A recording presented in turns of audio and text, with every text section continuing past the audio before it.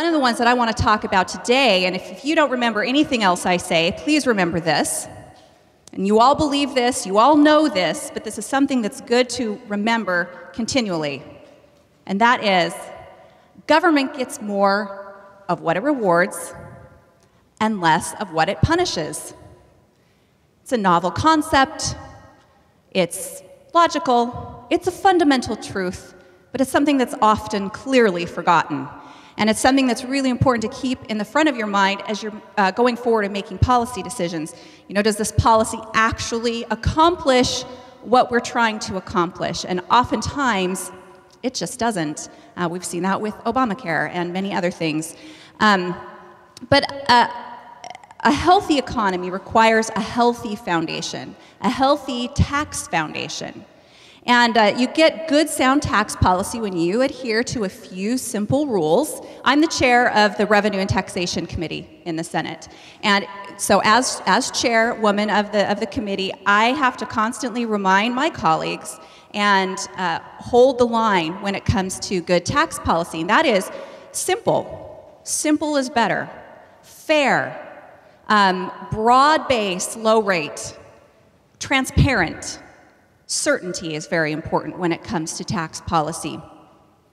The purpose of taxation, right, is to generate revenue to fund government.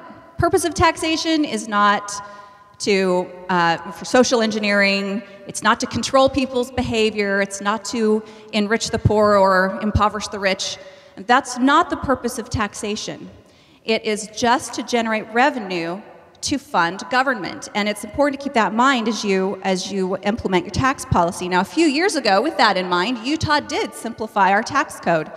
We took out most of the credits, the deductions, the exemptions. We flattened the rates to a 5% flat rate across the board.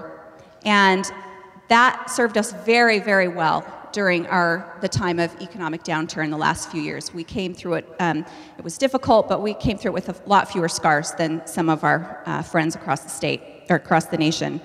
Now, as I've looked around the country the past few years, the last 2 years in particular, I've noticed that a lot of states have recognized the destruction of their hostile tax policies, that their hostile tax policies have wrought on their economies. And because of that, they have decided to start lowering taxes. In 2013, 17 states lowered taxes. Last year, 14 states lowered taxes. And this is a really important thing to keep in mind, that as we're looking to improve our economies, as we're looking to make sure that there is plenty of economic opportunity in our states, that we stay competitive with our neighbors. One of the things that I would like to see happen in our state is remove the sales tax.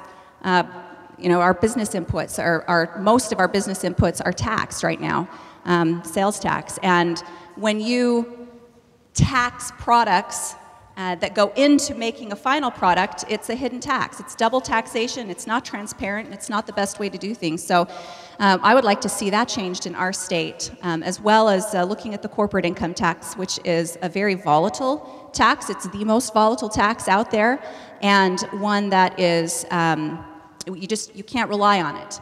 And so as we look to generate new economic opportunities and stay competitive as a state, these fundamental tax policies are things that we're looking at and that we're trying to champion in our state, and David is walking slowly up the aisle, so that means I am done.